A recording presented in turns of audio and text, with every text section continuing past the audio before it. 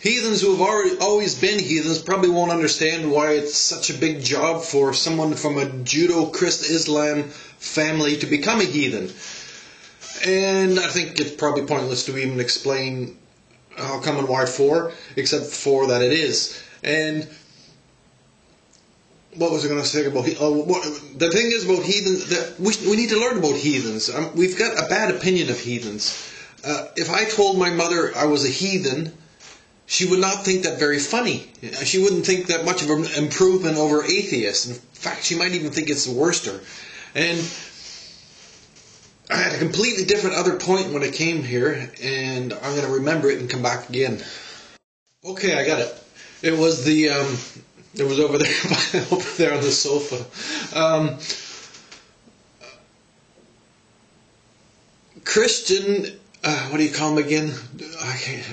I can't go on this too much. Just the word's too long. It's one of those you can write down very easy, but saying it's always hard. Judo, Christ, Islam. Okay.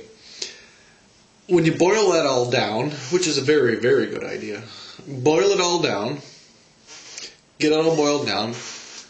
What are they all saying? What is this Holy Trinity, this one divided religion that all says the same thing? And you can argue that there's reasons for them to kill each other. I think maybe it's a good idea, and then maybe there's less of them, but I think that's not. I think that's a process is simply too slow and very bloody. And you never know when a heathen may come out of this mess. And I have a feeling if we can make people understand that heathen is a nice, nobody's ever going to like atheists, okay? Unless you're an atheist. But you can like heathens because they're just simply nature people. They believe that everything is sort of the same. I mean, of course, if you're hungry, you're going to eat a chicken and not worry about its life. I mean, I'm not as Buddhist as that, I have to admit. And if you are, bless you, bless you. Perhaps we will find our way there eventually. But some of us like meat, and I ain't proud of it. But I'm one of them. Okay, there, I admitted another sin. Well, okay, I don't think it's such a problem if people want to eat meat, but it is a problem if we want to eat too much meat, and it's especially a very big problem if we want to eat fish and we put 90% of the fish dead back into the ocean. Now think about how bloody retarded that is. 90% of the fish that end up in nets end up dead back in the ocean.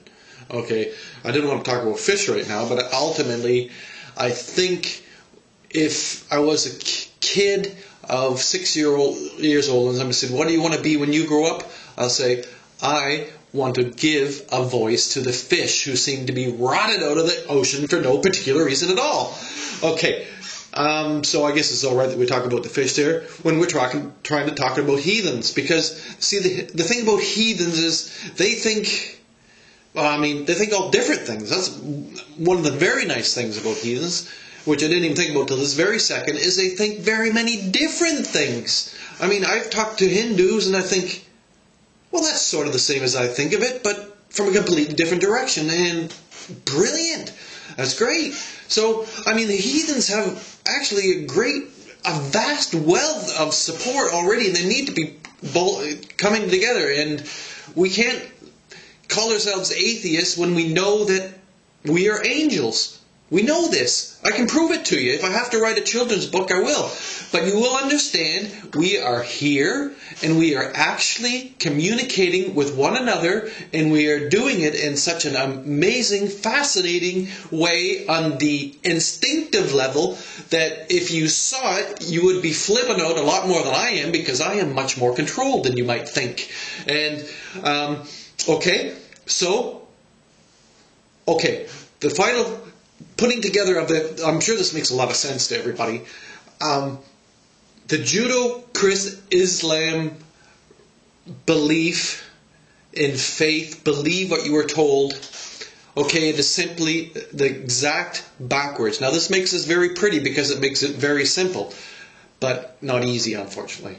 And what they say is there was one entity before everything existed, and that entity created everything so that human beings could use the planet Earth to do with what they pleased as long as they worshipped Him. Okay? That is what all three religions say. Right there. Okay? And what heathenism says is, I don't know, but I think it could be a little bit like this. And then they will say, well, I think it's a bit like this. And then they sit around the fire and they talk about it. And they talk about it for a few more thousand years. And before you know it, they're saying, well, I think the earth is actually going around the sun. What? The earth is going around the sun? Do you have any idea what will happen if we say that out loud and someone from the Judo-Christ Islam religion hears us saying that? They will definitely kill us. Now, I think this is a problem. Okay? Because we need to know that the moon is actually a big lump of rock and not a piece of cheese. It's relevant. Especially when we stop being stupid and get off the planet.